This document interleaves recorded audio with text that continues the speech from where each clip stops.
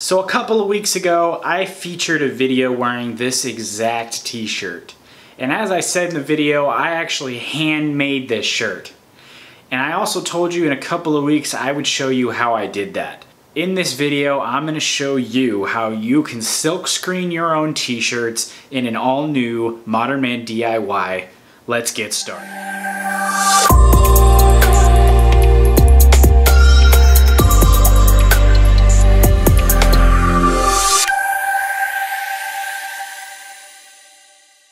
When you order your screen printing kit from easyscreenprint.com, it comes with literally everything you need.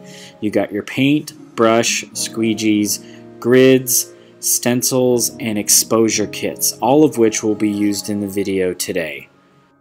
Transparencies also come with the kit, and they're the first step in making a stencil.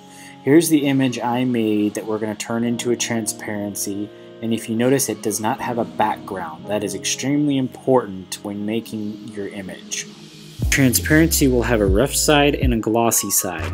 Putting the rough side into your printer and printing on the highest settings possible, you're going to want to print out your image onto your transparency, and this will be used to make your stencil. Okay, so now that our transparency has dried, we're actually going to begin the process of making our stencil. Everything you see here is what you're going to need to begin that process. The first step is we're going to take our clear glass panel that comes in the kit, and we're going to take our transparency and we're going to lay it down onto the glass panel. Then it's time to actually take our stencil. You pull the stencil out of the bag and it looks like this, and there is a clear piece that needs to come off, and that comes off just like so. That is actually trash. This screen has a shiny side and a rough side. The shiny side needs to go directly on top of your transparency. We're going to then take our black piece with the felt side down. We're going to put that on top, and then these little clips that are provided in the kit will go around the edges of your board to hold everything together and stop it from moving around. Then you want to flip it over, and you'll notice that your image is now backwards, and that's exactly what you want. You want to quickly take your cardboard that comes with the kit and cover this. So next, what you're going to want to do is take your stencil outside. You want to make sure that it is not cloudy outside, it's not early morning, early evening. It is direct midday sunlight where the sun is directly going to be on the ground, and you want to make sure it gets as much sunlight as possible. And when you're ready, remove the cardboard and expose the film to the sunlight. This step is really important. You need to set a timer for 60 seconds because if you overexpose the film, it will not come out right. When the time is up, go back out there and immediately put your cardboard back over top of the stencil, covering it up, and bring it back inside. Okay, so now you want to carefully remove your stencil from the frame and immerse it into the water, and you're going to want to set another timer and leave it in the water for 15 minutes. Okay, so it's been 15 minutes, and this is where your screen and your brush can come into play. You want to gently run some water over the screen and brush out some of the remaining parts of the screen that didn't come out in the water. So what you're going to want to do now is take your stencil and screen and put it back out in the sun to dry. Right now it's kind of flimsy and wet and would not work very well on a shirt, so what you're going to want to do is let it dry for about 15-20 minutes or until it's rugged and hardened.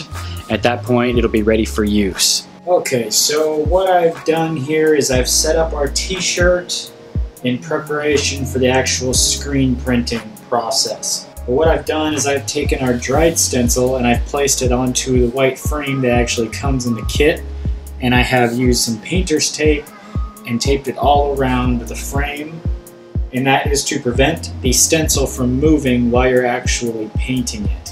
Okay, so first you're going to want to take the color of your choice. In this case it's going to be red, and then you want your squeegee, and you're going to want to dip your squeegee in the paint, and then I like to start at the top of the screen, and you want to hold it down, but at the same time don't push too hard, because then it'll actually move the screen. You want to apply like an even pressure throughout the entire thing and kind of go a moderate speed, not too slow but not too fast either, because then it'll buckle if you go really fast.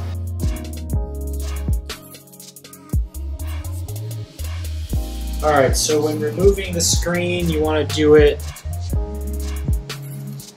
and just voila, like that. And there we have it, a nice crisp logo. With this kit, I've been able to make a lot of cool handmade shirts, including the ones that are available on my channel's Etsy shop, and the one that I'm wearing for this video. Now, here's something else worth mentioning. You can reuse these screens. Now, to wash the screen, all you gotta do is put this screen back in the water, use your paintbrush, and just start brushing away at the screen, and the paint will come right off.